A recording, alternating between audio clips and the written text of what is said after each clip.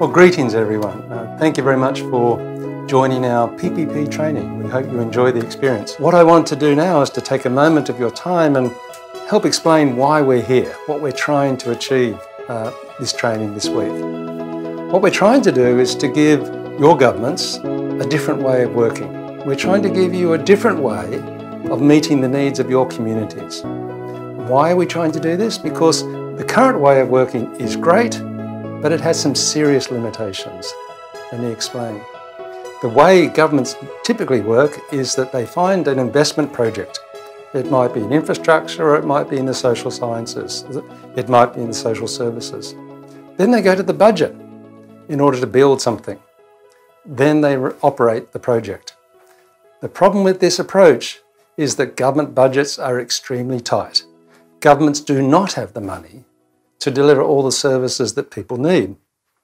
Now, that's strange, because if I walk around, I see a lot of people in need of service, and they're prepared to pay for the service. They are willing and able to pay. What we're trying to do is to give a way of working that can mobilise that willingness, that ability to pay.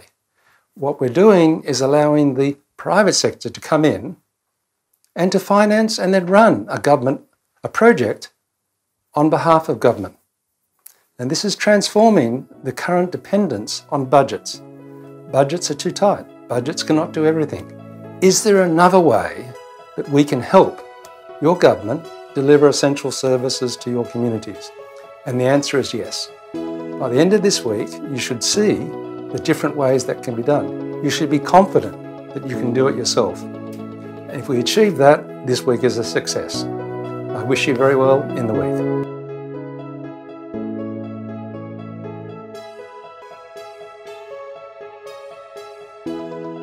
Welcome to this e-learning series on public-private partnerships brought to you by the World Bank and DFID. In this first module, you'll learn what are public-private partnerships, including the definition, the rationale, and the objectives. You will also learn the various forms that they take, and you will learn the project management cycle, what it takes to bring PPPs, as we call them, to the market and successfully conclude them. I want to let you know that there is no single hard and fast definition to what a public-private partnership is. And what you will learn is that there's also different ways of delivering PPPs. It is important to note that the teaching method we use is a participatory one, meaning that you will see we will ask our audience members questions. They will also ask us questions. This is a dialogue, not a lecture. The other thing you'll notice that you will be able to draw on the knowledge and experience of some of our audience members who will provide examples and questions concerning projects they're involved with. So let's begin by looking at what a PPP is. This is our first session, and I'm just curious, let's think of what a public-private partnership is. So let's say you need a new school. And so you're in the government, you need a new school, you design what the school is going to look like, you find the legislature, the parliament provides funding for the school, but let's say you're in the Ministry of Education, you then hire a private construction company to build the school. So the government is designing the school, the government is going to fund the school, but a private construction company will build the school. Is that a public-private partnership? So we're going to learn here, there's definitely a distinction. It's not simply engaging a private company to do something for you. We're going to see what it involves and the different elements in a public-private partnership. So what we find, there's no single definition of really what a public-private partnership is. So in this session, I will provide you some elements of a definition, but a public-private partnership can be a range of possible relationships. It can take a lot of different forms. And so one of the things I like to say is I don't get too wrapped around the axle of what a public-private partnership is and is not, in terms of definition. Another way to think of it is it's an alternative delivery mechanism for public projects or projects that will serve, more importantly, a public purpose. So in terms of a definition, these are the characteristics of a public-private partnership. Probably a better way of thinking of it than a single definition. So there is going to be a contract. That's what holds this thing together as a legal agreement. Congratulations on completing the first assignment for Module 1 of this course.